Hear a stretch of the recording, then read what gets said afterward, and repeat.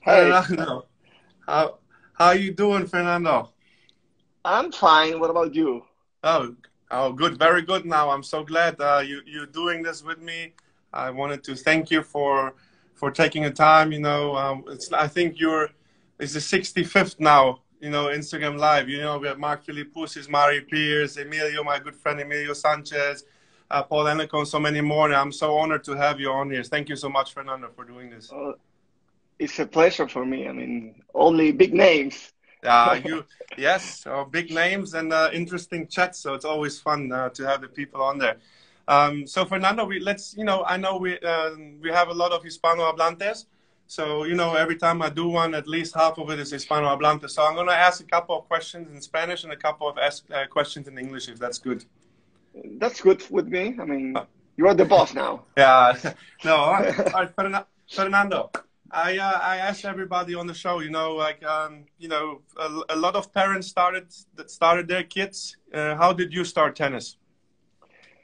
Also with my parents. My father, he's very fanatic of tennis, and he don't like soccer, football here. That is the most popular sport in Chile. And he always take me to the Davis Cup ties, and he always go to play with his friends, and I go with him, and I once I took a racket and I start to hit against the wall, and the week after I was okay, in the tennis school, for So, twice a week, and then I never stopped, I was playing soccer and tennis, but since I was maybe 6 years old, I only stay with tennis and keep forever. nice. I like that. I was reading, obviously, to prepare. Yeah. I read a lot about all my people I have on, and I was reading that your father, he loved to play tennis, and he tried to get you a Uh, little bit more into tennis than soccer. yeah, always. I mean, and after when I was in kindergarten, we moved right across of the tennis club. So we was all day long there. I mean, after school, I was on the courts, and then on the weekends, and all the family was there. Everyone was playing with the friends, and it was a really nice atmosphere with that because if someone on the club don't have anybody to hit with, Mhm, he this person went to my house and hey, mhm. Fernandito, let's go and hit some balls. I say, okay, let's Yeah, go. I love that. That's what was one of my questions. So you grew up in Santiago? Yes, I grew Uh, up in so Santiago. So was it when you were growing up, like is tennis? Was it like kind of elite sport, or was it like common that kids played as well tennis, or was it just soccer at that time? And how was it at that time? Yeah, unfortunately, I mean, most of the sports in Chile Hmm. is very from the elite, but now it's improving a lot. Hmm. But you have to imagine 35 years ago, and I have the lucky that, of course, I love soccer. I used to play in the school with my friends, but I love tennis. And in that time, it's not like today. I mean, today you can watch every match on the tour. In Yeah. that time, I remember I record on the VHS, the big Hmm. The cassette, big cassette. the Wimbledon finals, and I have to watch that matches all year long. And and with the resolution of TV, I mean, it was you have to be very concentrated to see the ball because you cannot see Couldn't the see. ball. I can tell you maybe a few finals, Becker, Edberg, Becker, Lendl, that I remember almost every single point of the match because I watched it for many times. I love that. So who inspired you from the players you were watching on TV? Who did you like, to watch? First, Hmm. Boris Becker, because he was diving, he was Yeah. like, very charismatic. And then Stefan Edberg, Hmm. it was like, I mean, same style of play, different personality. Hmm. And then Andre Agassi, but when he cut his hair, Yeah. when he was with the long hair, I didn't like it. But after, and of course, and did that big rivals between Hmm. Sampras and Agassi was Hmm. really good for tennis. Yeah. I remember on the night in the middle of the 90s, they play every single final, and you Yeah. take it. I mean, you have your favorite, and that was really important for me because I started to watch more tennis. We have cable at the time, and then yeah, was Becker, Edberg, and then Sampras Sampras, and Agassi. Agassi. Yeah. And so you know, I was always laughing when you told me when I was reading about it. You know, you wanted to play soccer with your dad. You know, when Marat Safin, when he was inducted in the Hall of Fame, how he said, "Thank you, Mom, for making me play tennis." He wanted to play soccer too. That's why I'm always, you know, and I love soccer too. And I wish I would have continued with soccer too. It's a good sport, right? Yeah, at the end of the year, Santa bring me only a tennis gift. You know, I asked for a soccer ball, soccer shoes, and I get only tennis racket and tennis balls. And wow, maybe he confused with the sport. I love that. So Fernando, una pregunta en español. Cuando tenías, yo creo, 13 o 14 años, ¿mudaste a los Estados Unidos? Así es, ¿A sí. Miami? A Miami. En ese tiempo era más difícil viajar, digamos, más caro, menos vuelos, Sí. y fue una etapa súper importante en mi vida. Fui con mi familia, entrené allá, tuve la oportunidad de ir a competir a Europa varias veces, cosa que desde Chile hubiese sido más difícil, quizás hubiese podido ir, pero no tantas veces. Y lo bueno de una carrera tenística es tener la opción de poder competir mucho con distintos Distinto culturas, jugadores, distintos sí. países, y entonces fue súper importante y obviamente que mi familia fue fundamental en ese sentido. ¿Y quién te entrenó ahí? ¿Entrenaste en una academia o dónde entrenaste ahí?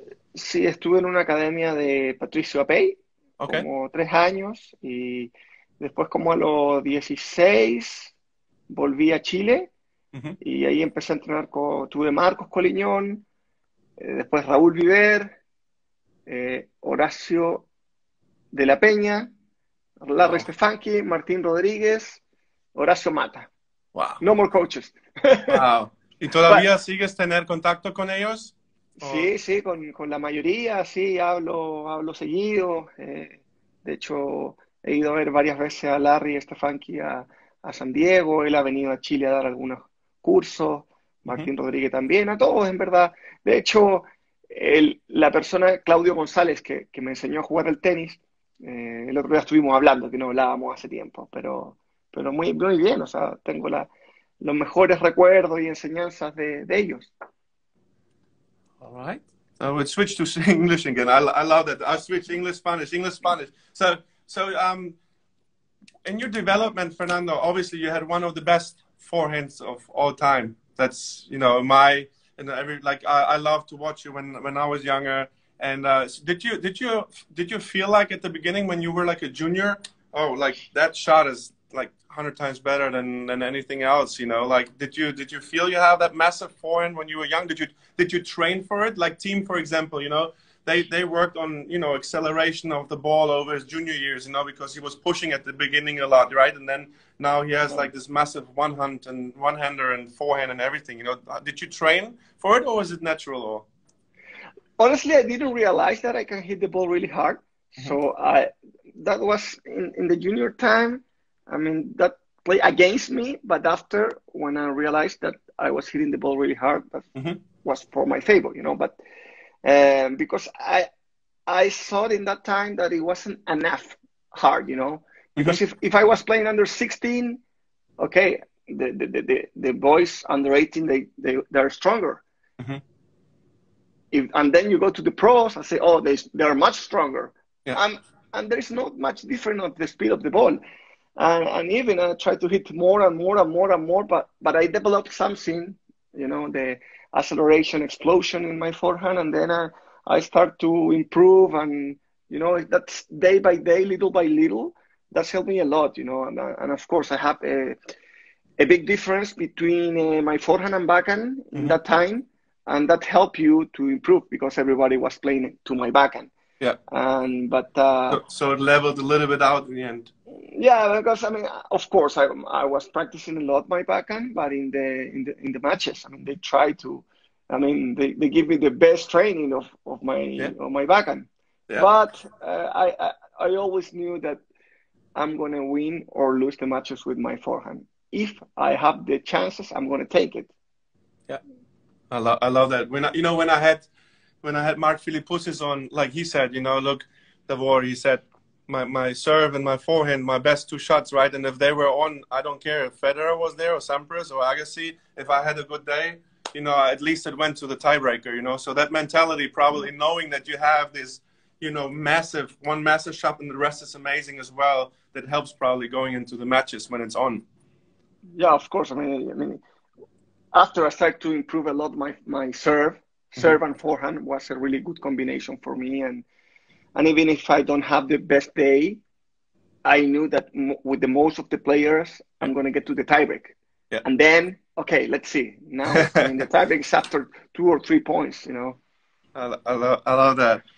So Fernando, right before you turned like pro, so I was reading when you were like around 18, you made like a couple of semis and futures, 18, 17-ish. So, I played, I wasn't something good, but, I know how hard it is, to qualify for a future and then go deep in the main draws because everybody can hit the ball, right? And as an 18-year-old, especially like you said earlier, the physical development comes a little bit later, right? So that's an amazing achievement already. And then you saw probably already you belong where you are. So how was the transition from those futures to the challengers?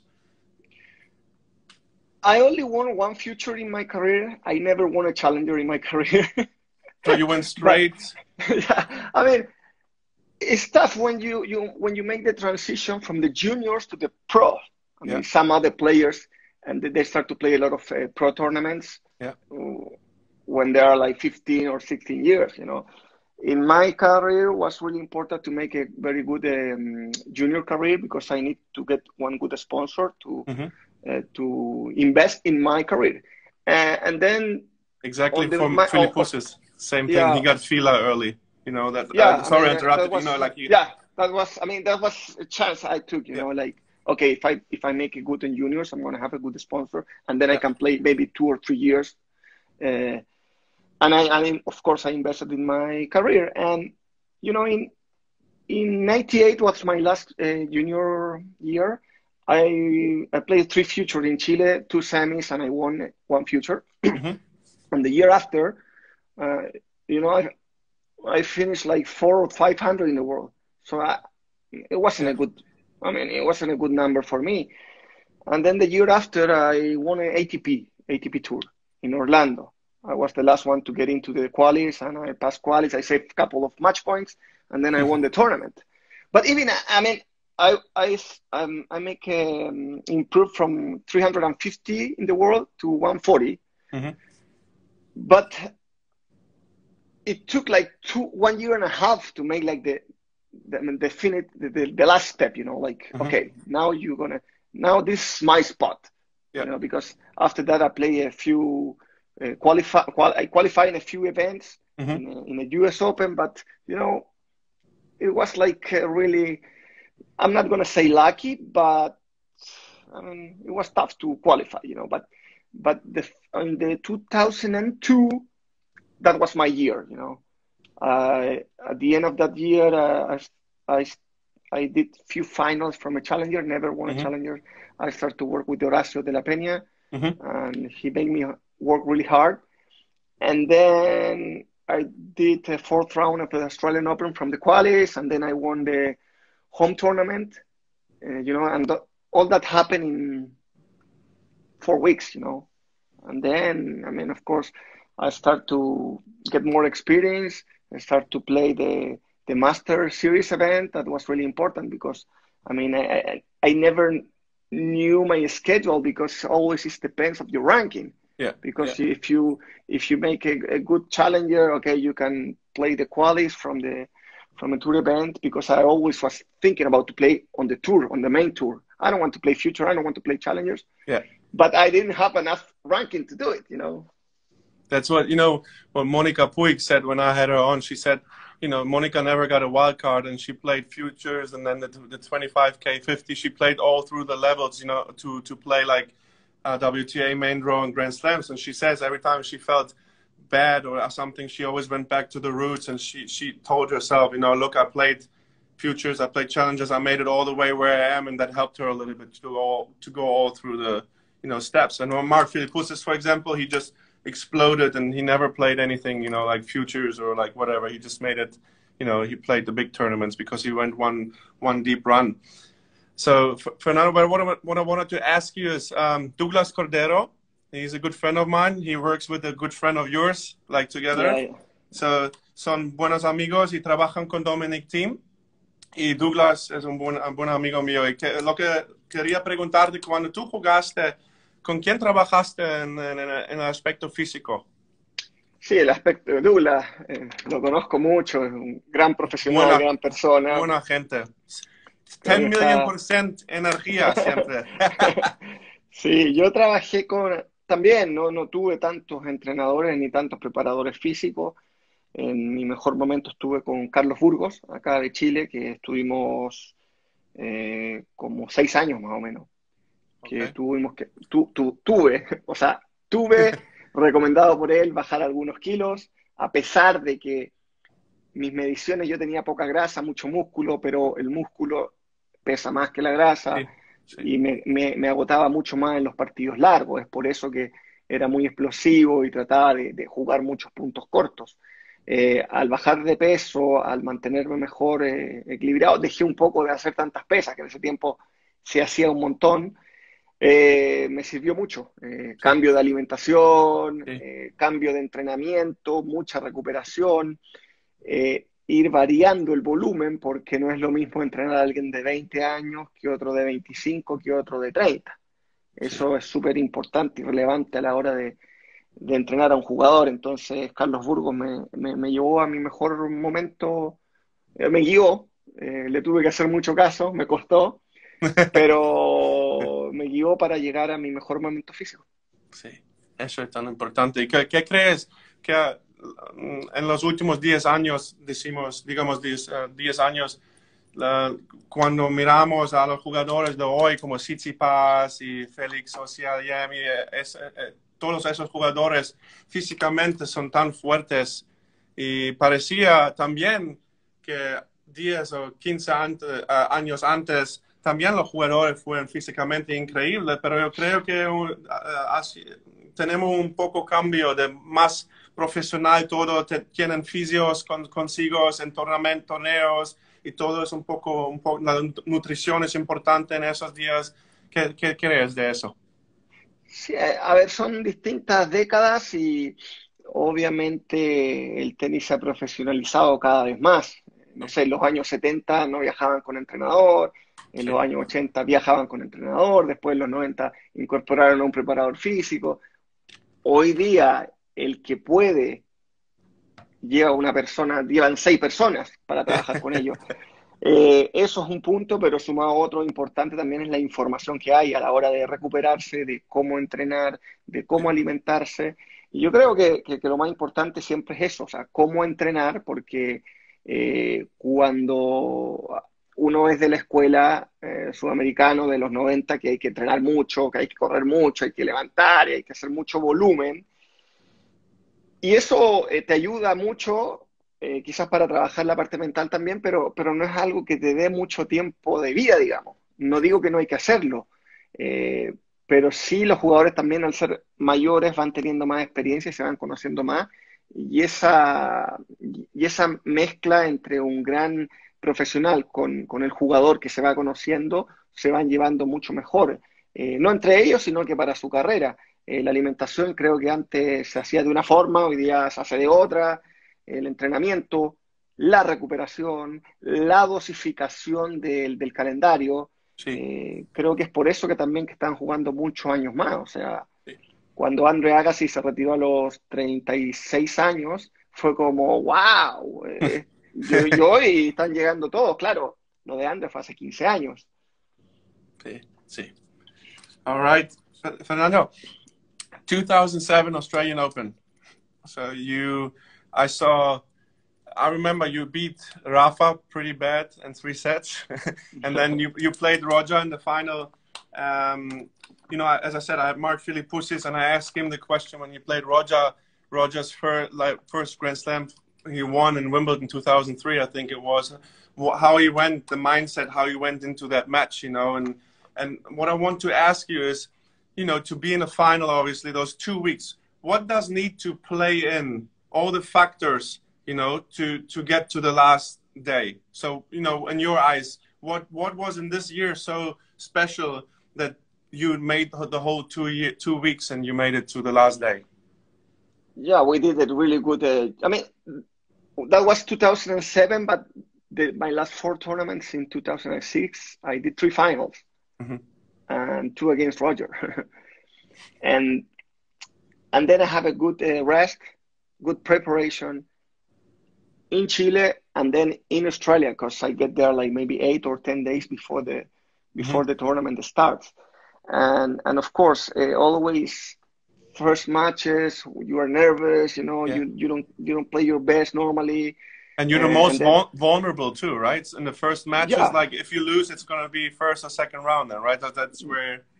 Yeah, it's very disappointing. I mean, okay, I work a lot for this. I travel 15 hours and okay, I don't want to, I came with 3 persons, okay. But I mean, after that's normal, but but you know, first 2 rounds I didn't play my best, and then I have to play Leighton Hewitt and the 3rd round.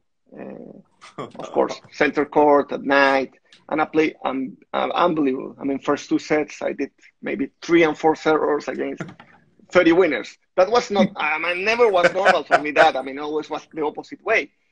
And then I lost 3rd set and I won in 4 sets. I mean, it was tied, you know, but and then I played Blake, I played good, won straight sets. And then after with Rafa, I knew that, okay, Rafa, I don't like to play Rafa. Nobody likes to play Rafa, honestly.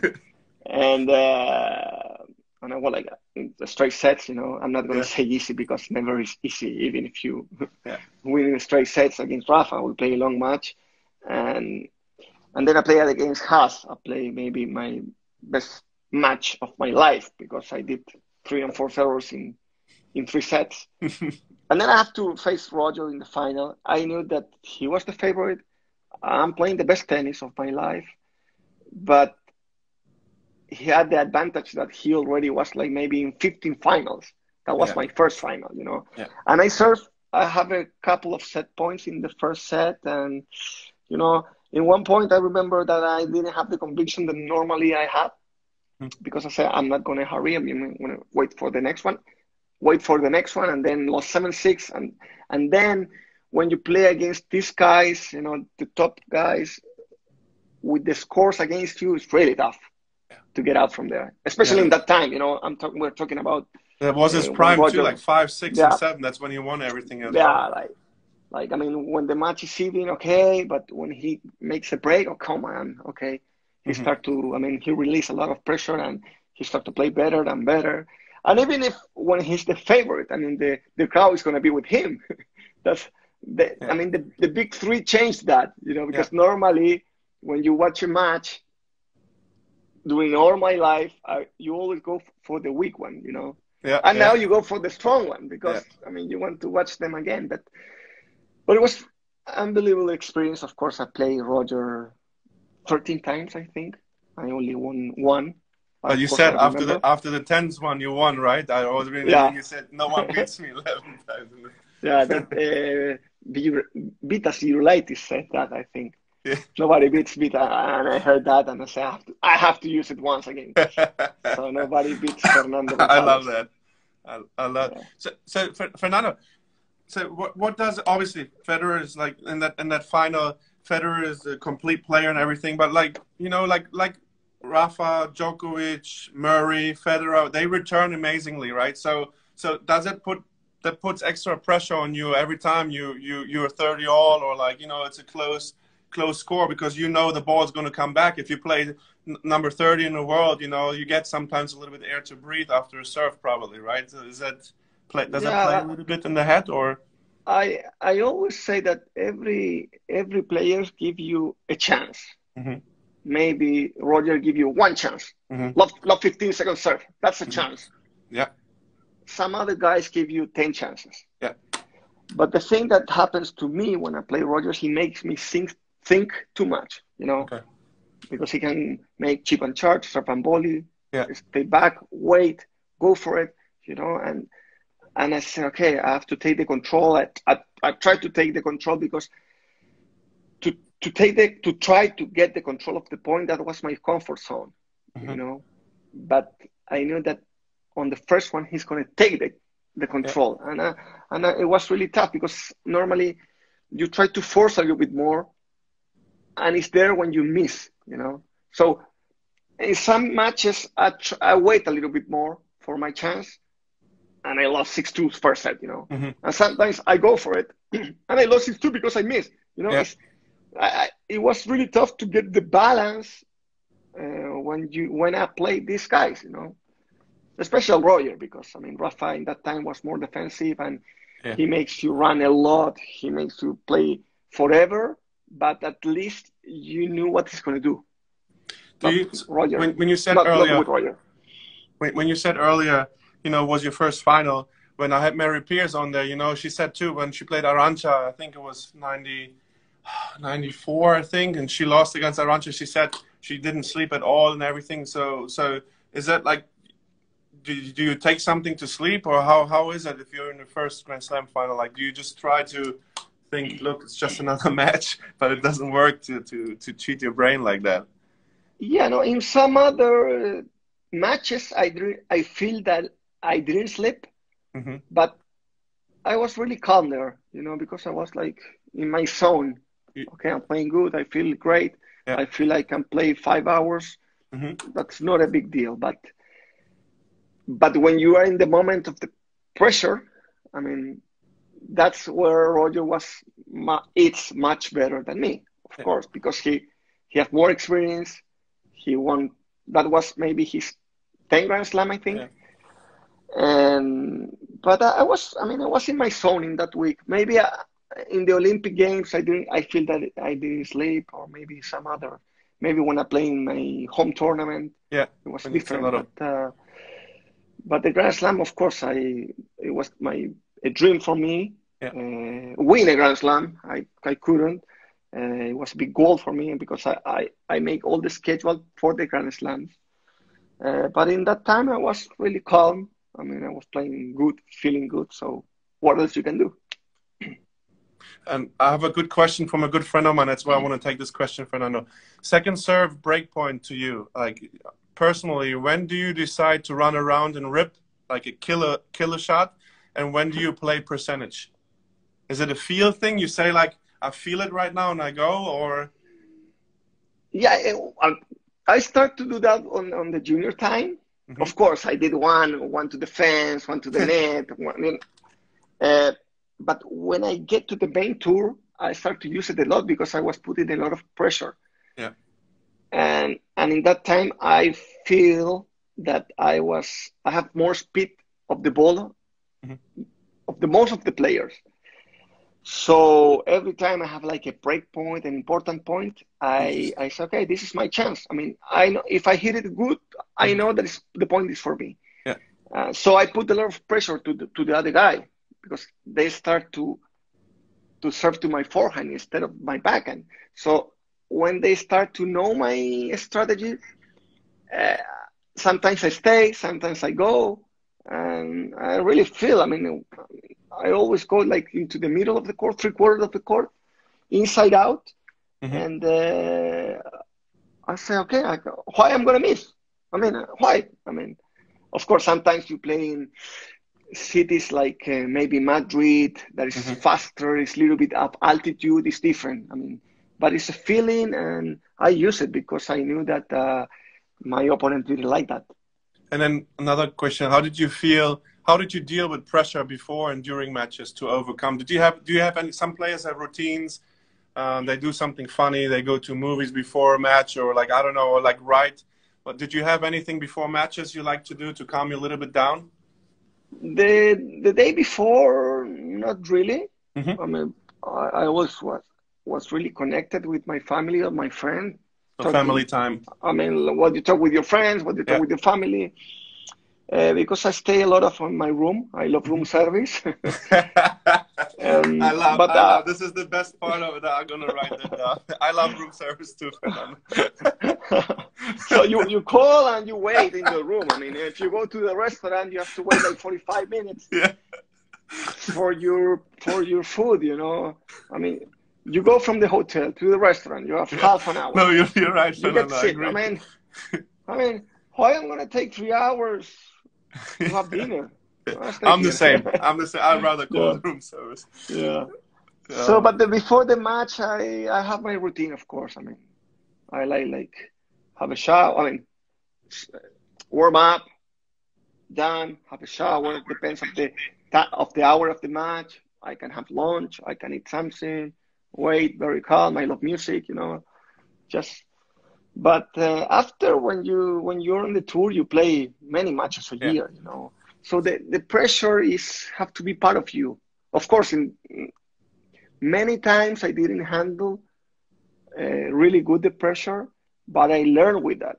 Maybe some other players they born with that. They born and they can handle the pressure. I have to learn about it because sometimes I want to hit the ball because I release pressure. I hit the ball because I didn't want to finish the points fast. I mean, I did want to relieve pressure, so I need to hit the ball. I feel much secure if I hit hard because with a lot of acceleration. That if I hit 60% of my speed, you know. Yeah. Okay. I like that. Fernando, before we come, like two more things, like Olympic Games, obviously, and then before that, I wanted to ask everybody, when you played still, was there anything you really like to do, like a drill, like something like a warm-up drill or a regular drill you like? Like, for example, some players said, you know, I like to do like forehand cross-court down the line, opening, playing point out, or mini tennis, or was there anything you like to do when you were on court to work on? Anything your favorite every time you came on court? Before the match, no, not really. When I was 20 years old till 25 years old, my warm-up was 45 minutes, 1 hour in the court, plus the gym before. But after, when I start to get older, more experience, I normally was doing a lot of good warm-up in the gym, and then maybe 15 minutes on the court. I don't need more. I need to like loosen it up and start to feel the ball, you know, feel my body, you know, feel the ball. Maybe in the first round, the warm-up was longer, but after was every time shorter and shorter and shorter. That's what Paul Annacone said too about Federer and Sampras. They learned, you know, like what warm-up means, just to warm the body up, and you have to be ready anyway to play, right? So you have to feel good. The body has to feel good. And it's not about hitting 3 hours. Yeah, I mean, I have enough time to practice. I have to save energy. I have to save my focus, and I know that there is some kind of players that if they do few serves and they miss, they have to do a couple more. I mean, I don't mind. Like, okay, I did the movement. Okay, relax. You know, like you have to let it go, like flow. You know, like. But every player is different. Yeah. And in junior years, did you have anything in a training session that your coaches made you do all the time, like any drills for your forehand or serve +1 or anything? When I start to play on the main tour, I'm talking when I have a good ranking, I did a lot of serve and forehand. Serve and try to hit with the forehand, the first one, you know. Serve and forehand, and wide serves to open the court, so I can run the other guy and always have the control. I always have trouble with my return, with one-handed backhand, you know. I couldn't read, I couldn't react. But when I get maybe 27 years old, I start to do a lot of slice with the second serve. So I was thinking, okay, I go cross-court, low. I'm in the 3/4 of the course with my forehand. Inside out. If the guy goes down the line, I mean, I'm going to go cross, and the guy is going to run in. Is going to be my opponent, not me. So, but I mean, during like Federer likes to slice serve from the deuce, right? Like you said, and then move over to the outside and hit an inside out forehand, like basically like. Yeah, I mean, you your weapon. Yeah. I mean, something that you can get many points with not much effort. You know, I mean, it's going to be okay. You make the effort during the training session, but training at home or somewhere is one thing, but warm up is another one. You know, like for me. Yeah. Fernando, Olympic Games, when you won the gold medal. So I know I have a lot of friends from Chile, so I know how proud you are of your country. You know, my parents are from Croatia, so I feel like I have the same connection. We are the same in that sense. We're crazy about sports, right? So the country is just when you're in the final. So what did that mean to you to win with your friend, to win with Masu? Like the final. So, you know, describe a little bit what feeling that is, because not a lot of players know what it is to have a medal, you know, like in the Olympic Games. Yeah, honestly, most of the players we are playing to get to win a Grand Slam. But Olympic Games are more than, I mean, it's a sport. Yeah. And I realize in my country, I mean, we only have 13 medals in the history, any color, you know. Wow. And when we get there, I knew that, okay, Chile don't have much medals, and I want to get one. I don't care the color. I don't care if it's singles or doubles or triple or whatever. Yeah.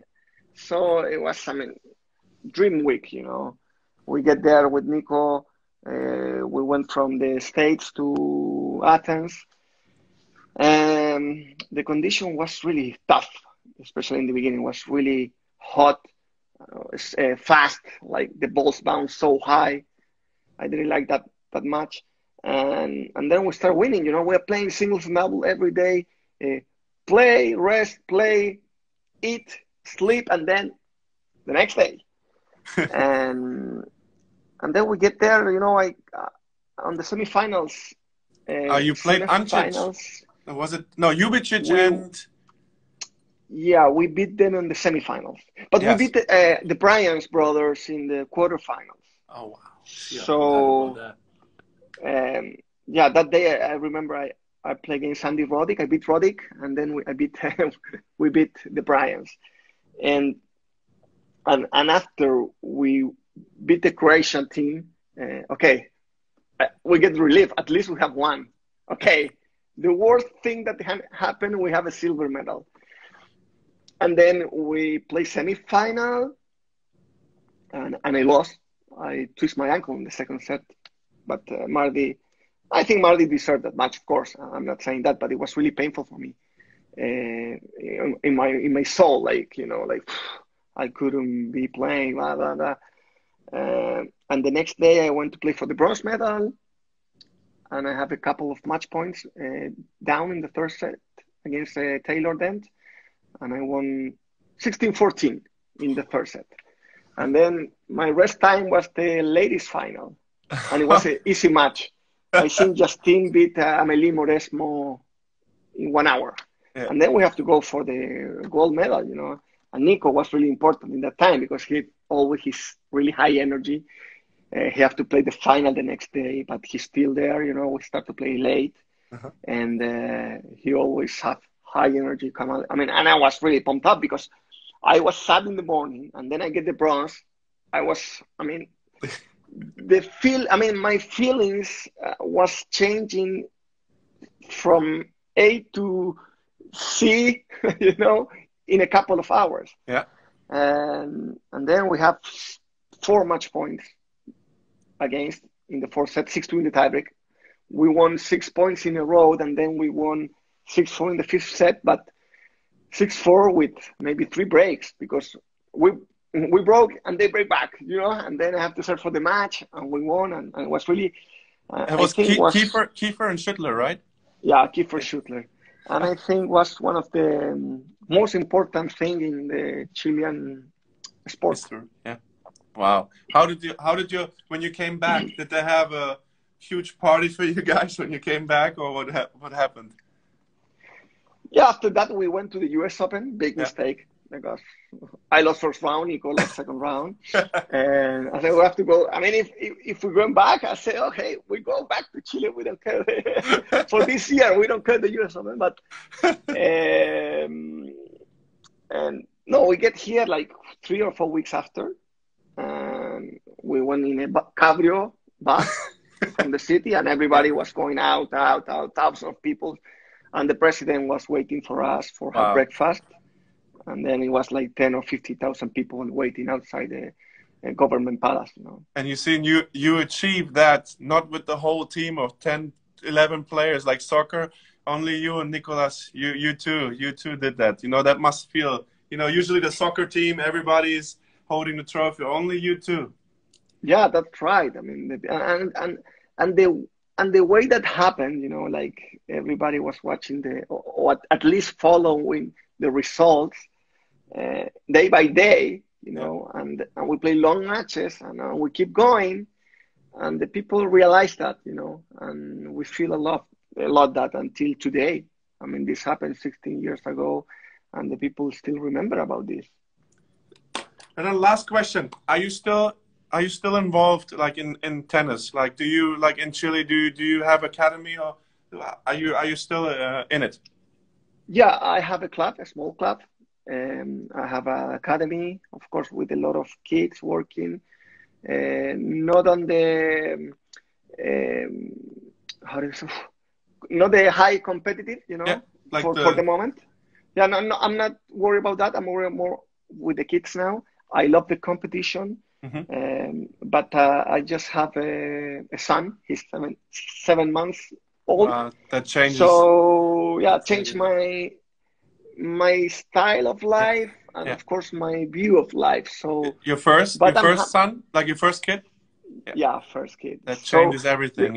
Yeah, and I'm so happy. I mean, of course, we are having a lot of trouble with this coronavirus, but we're gonna go through. And I miss my family. My sister, my old sister lives in Miami. My father lives in another city in Chile. But my mom is at home now, of course, with my wife. But we have to do, I think there's many things to do in Chile in tennis. And of course, in the States. I love to be in a tennis court. I love to compete. I love to help the people improve.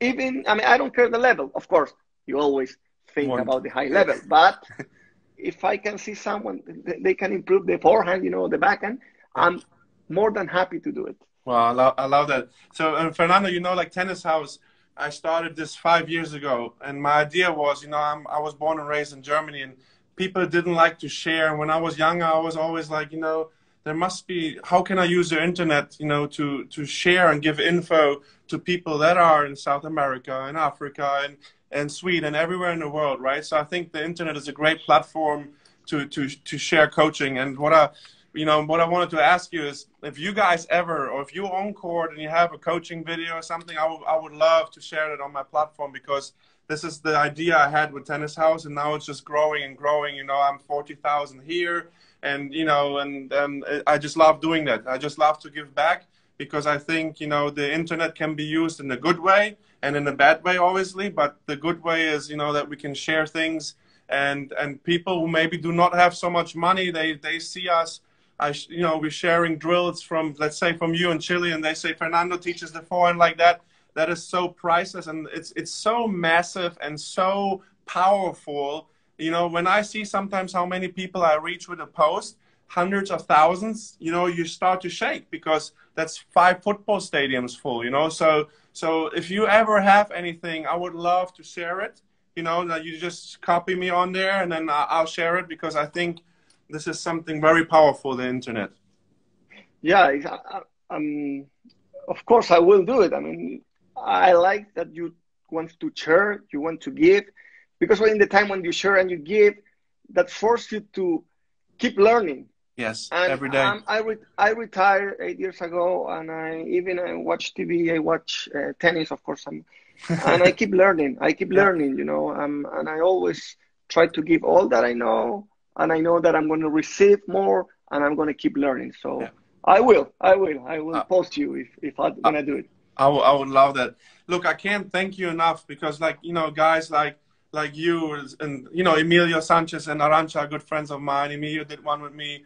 You guys give so much back, and thank you for all the years you played, because I watched so many matches and it brought me so much joy. And not just me, I speak for hundreds of thousands of people. You know, like, thank you so much for everything you did and continue doing. I really mean it from the heart.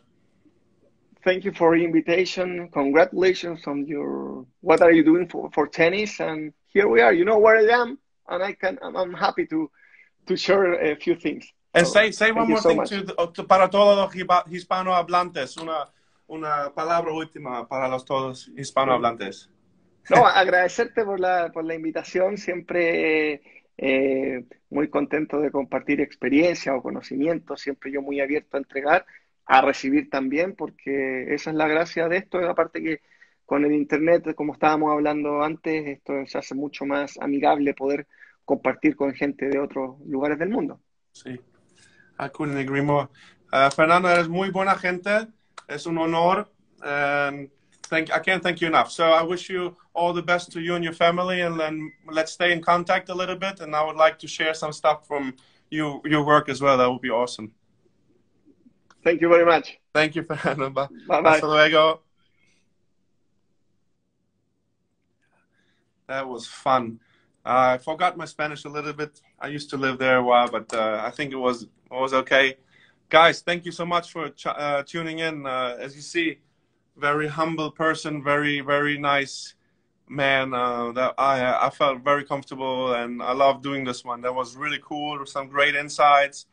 Y sí, para todos los hispanohablantes, muchas gracias. Ha sido muy bien, yo creo. Sí, hace mucho tiempo que yo vivía en España, pero yo creo que todos que me entendéis. Sí, la próxima vez tendré Johan Krieg. Y sí, intento a tener 2 más la semana que viene, fin de semana. Yeah, Johan Krieg is going to do one with me, guys. I'm working still the US Open coming, so it's harder to get the players. So I'm going to have some more coaches. And thanks everybody for joining us. All right, guys.